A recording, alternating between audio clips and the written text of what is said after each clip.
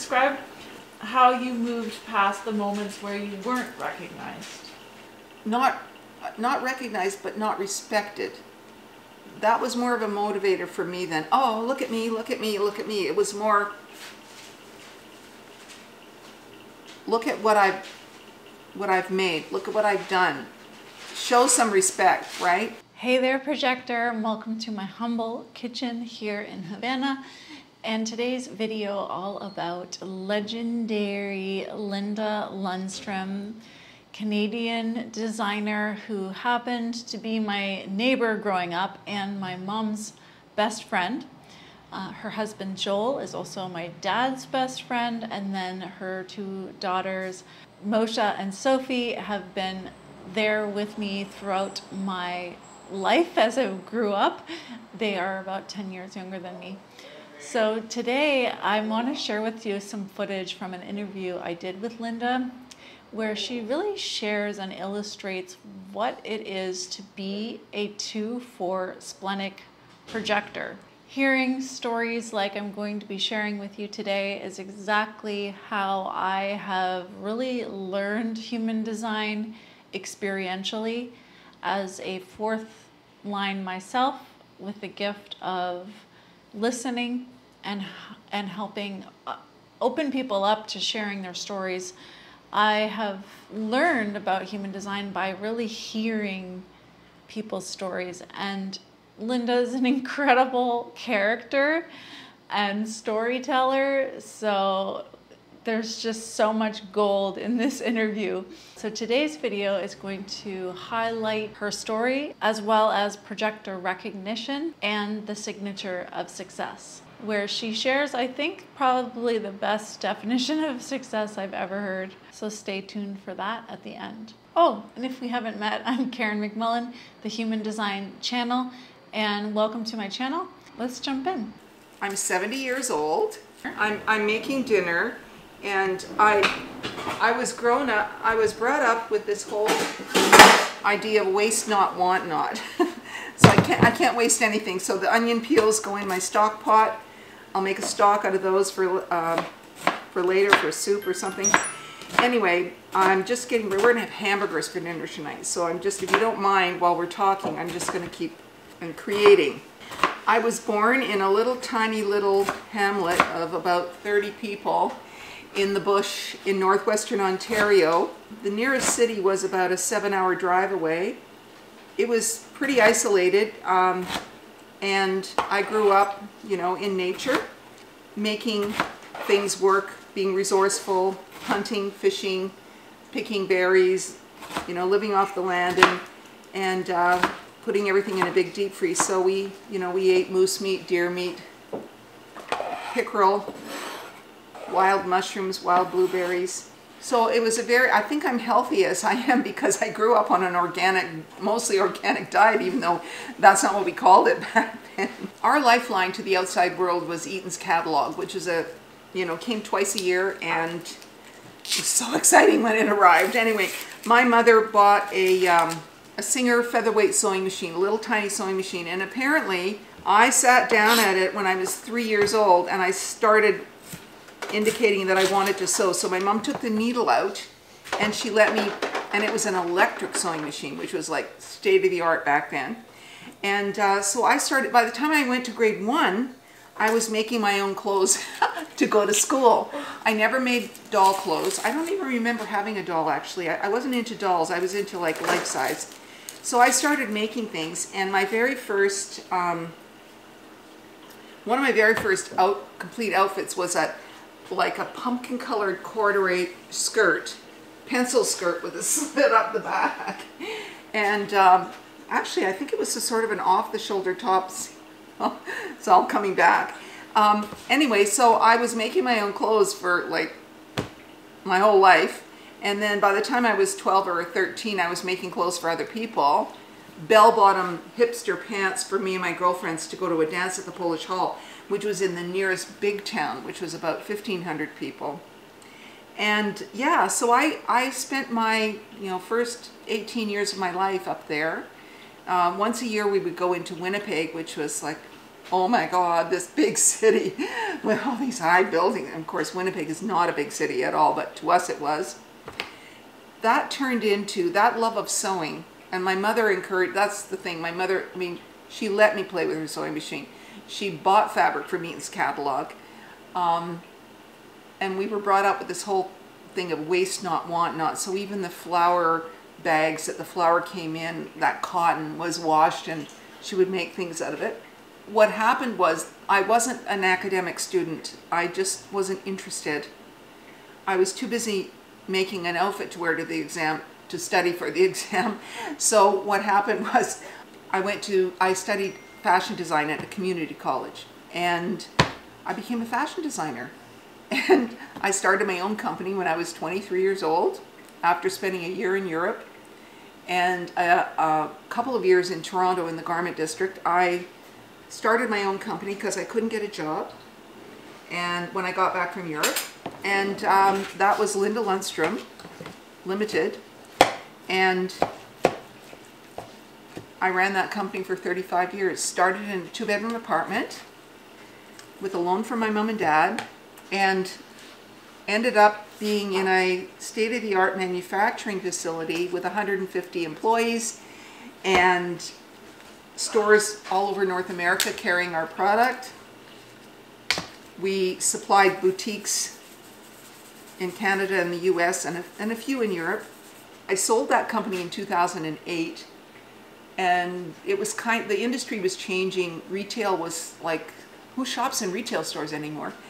And it was starting to happen back in 2008, and the online world was starting to develop, and I just thought, I got to get out of this, and took some time off. And now I am the designer for an online outerwear company called Thermacota, which I own with my 2 daughters. It was actually my daughter's idea to make glamorous, functional, romantic, warm outerwear that keeps you warm and dry and doesn't make you look like you're on an Arctic expedition. So yeah, a fashion designer that grew up in northern remote Canada, mining village, quite a contradiction. She's so practical and bootstrappy. Now she actually has a TikTok that is over, I don't know how many subscribers, at like 100 and something thousand, sharing life hacks, Linda, you know, practical things that she does every day. The story of the banker not giving me my loan, well, there were several of those. I have several stories with bankers. The first one is that I went for a bank loan, I think it was $5,000 when I was first starting. It was like nothing. And this account manager said, no problem, here's a sign. And by the way, if you could just give this to your father to sign. He wanted my dad to guarantee my loan. And I'd already been in business for a few years at that time. And what I was asking for was not a lot. So that was my first encounter with like crazy bankers. I had all kinds of issues with bankers. But I also had some fabulous relationships with bankers when I was making a lot of money. So when our company was really profitable, and I mean, the banker invited me out for lunch to the top floor of the bank tower and everything. And but then when our margins were off, this is such a long story, Karen, but what happened was I started winning awards from the Chamber of Commerce. I was being given honorary doctorates, 3, by the way. So I'm really glad I looked good for those exams. And I started winning awards and being recognized by the business community.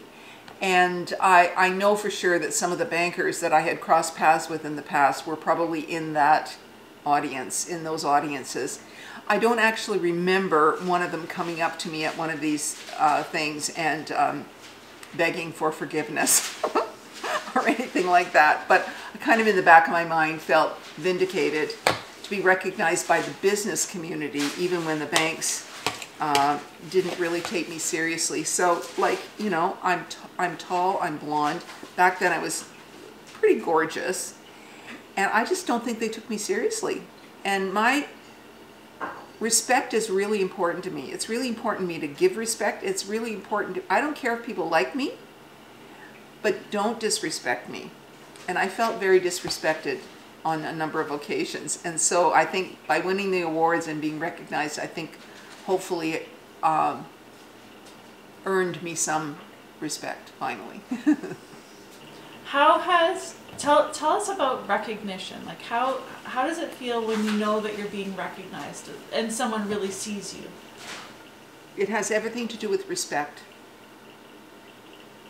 It's not as much about the recognition as it is about the respect. I just feel like I've been fighting my whole life. Well, I guess at a certain point I didn't have to fight for it anymore, but I feel like I was really trying to just get some respect. Rodney Dangerfield, I got no respect, right? That was his line in his comic. Describe how you moved past the moments where you weren't recognized, where you were not seen. Not recognized, but not respected. That was more of a motivator for me than, oh, look at me, look at me, look at me. It was more, look at what I've made, look at what I've done. Show some respect, right? I worked harder. Yeah. If I felt that I wasn't getting respect, I'm going to show you. Look out. Watch this. Kind of thing. That was my attitude. I just got pissed off. Said, okay, I'm going to show you. You know? Does that make sense? Yeah, that's awesome. Is that a 2? That's a projector. It is? Yeah. Okay. Okay, so no matter how many times I kept bringing up recognition, Linda insisted on replacing it with the word respect. You know, let me know in the comments if as a projector you resonate more with the word respect. But I did really enjoy how she approached it. And also I just enjoyed the story that in the end she has been vindicated, I guess, because her reality has been an undeniably successful life. And that reminds me of Amy Elizabeth in the Projector playlist series in the success video, where she's saying, you know, you can't have success and bitterness, you've got to choose. And it's like you're either bitter or you're successful. You can't be both. You can't be a bitter, successful person. So you have to separate it and be like, well, if I choose bitterness, I'm really letting go of that success and I want the success. So I got to let go of the bitterness. To really choose to focus on where you're going and what you're doing and your unique signature. And I think Linda's saying something similar here. I love that time in the morning when you're not asleep, but you're not fully awake. And so your conscious mind isn't operating yet, and you're not editing anything out, but yet you're not asleep, so you remember everything. And it's I don't know, there's probably a name for that state, like liminal. Oh, really? Liminal. Well, that's when I get some really good ideas, and I solve some problems, and it's like free. It's like there's no boundaries. Everything is just like kind of like up there and floating around. I know it sounds weird, but and I'm alone. I mean, even if my husband is beside me, he might be asleep or he might be, but I feel really in a again almost like an altered state of consciousness when and that's when I had my vision. Exactly. It was in that state when I had my vision for a product that I made in my company. I was visited with the vision at that time, and it was a recurring, so it happened more than once, and I was compelled to make the thing that I saw in my vision, and it ended up being a multi-million-dollar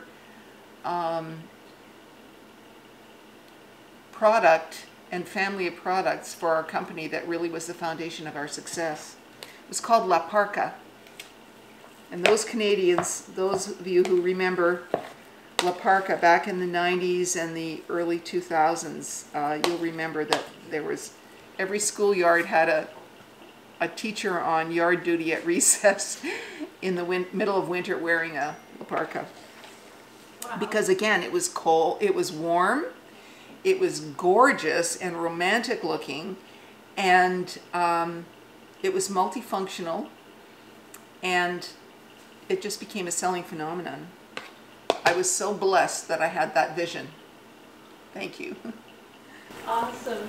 When did you realize that you were unusually gifted or talented? I think it happened when people would say to me, "How did you do that?" People would say, "Well, how did you do that?" I'd go, "I don't know, I just did it." Like, I think some of my competitors in the apparel industry would often say, they would say, "The hell does she do that?"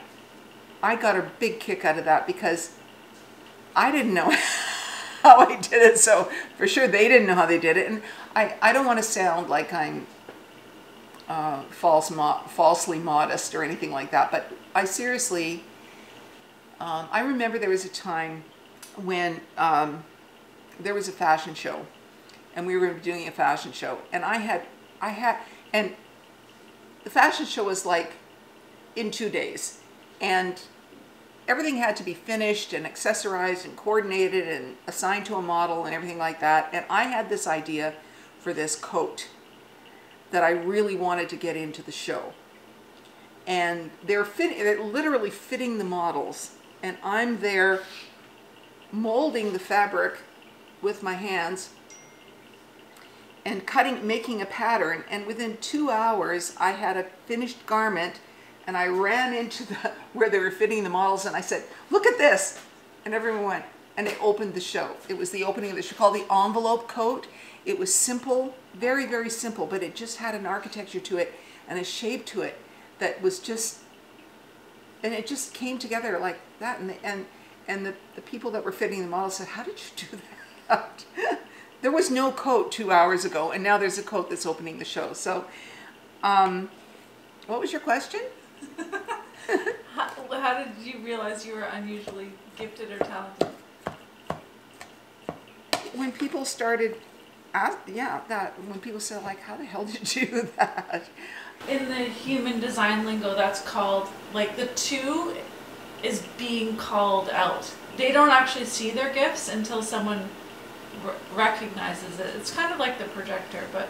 Exactly. They don't realize it themselves. They're just totally, or I'm just totally so immersed in what I'm doing that, yeah. But it would even be, I would read like Fortune magazine, a business magazine, right? And there'd be this real interesting business article about some latest management trend. And I would tell Linda about it. And then a week or 2 later, we'd be at a meeting or something, and Linda would start talking about it, but she had never read the article. Put a spin on it that was different. The theme was there, but she put a little spin on it that worked for our company. Do you know what I mean? It just was like unbelievable to me that she had somehow done that without reading the article, and had somehow put it so that it really worked for her situation. Another amazing thing that I want to point out about Linda that she does really naturally is she believes in herself and her ideas and her own resourcefulness and her own ability to know what to do, and she follows her own guidance. So, you know, she had the vision, but she executed it. She took in Joel's article that he read, and then she reinterpreted it and she implemented it in her way. And so I think that's such a beautiful demonstration of what's possible for projectors when they really believe in themselves and they value their own way of seeing and being in the world. Okay, so the projector is here to, in their signature, become successful or be successful. Projector success. Right, but how do you measure that success? That was the question I was going to ask you. Oh, okay. Because success can be measured in many ways, right? Success can be measured in profits, bottom line. Success can be measured in how much fun something is. I have to tell you that I get a thing in my body that is it's like a physical thing. It's what do you call that physical? It's like a Sensation? it's a physical feeling that I have that is my indicator of success. It can happen when there's absolutely no monetary impact to this success, but it's a chill that goes through me. I have a visceral reaction when I feel like something is a success, and it's unmistakable.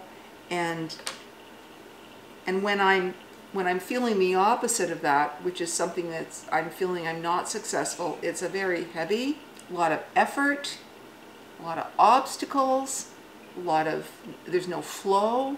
When I have that feeling of that tingly sensation, I feel it in my body. It feels very light. It feels like I'm being lifted up. I get a shiver. Whenever that happens, I could be down to my last dollar in the bank, but when that happens, I feel that success. Does that make sense? So it's not, I love being financially secure. I love being profitable, because I feel if you're making something and nobody's buying it, how successful are you? But if you're making something that gives you that tingling sensation and people are buying it and they're getting a tingling sensation from it, that's success. If it ends up going to the bottom line, which is being profitable and financially successful, that's just a byproduct. It's not essential. It often happens, but it's not essential in order for something to feel like success. Thank you so much. Thanks for that question, because I never even thought about that before. That's the best answer. It's really? So good, yeah. I feel like Linda is demonstrating through her story just how much she is her. She's really herself. She is 100% Linda Lundström, from the time of loving the sewing machine and valuing doing and being with her hands and having a natural ability as a 2-4 and just being her. And that as she was her, eventually, that received the recognition. So I really hope that you receive this inspiration that Linda is exemplifying, just to be yourself and do you, and how that does lead to recognition and the signature of success in time. So I know you love Linda by now, so we're going to hear from her again about her incredible story about burnout and bitterness and how she has handled that, as well as more of the footage about her as a 2-4 profile. As always, I'm here for you if you would like my interpretation of your human design chart. I'll put the link to my readings there. And also you can check out my offerings to help emissaries of light or energetically aware people to really get their work out into the world in a way that thrives. See you again soon.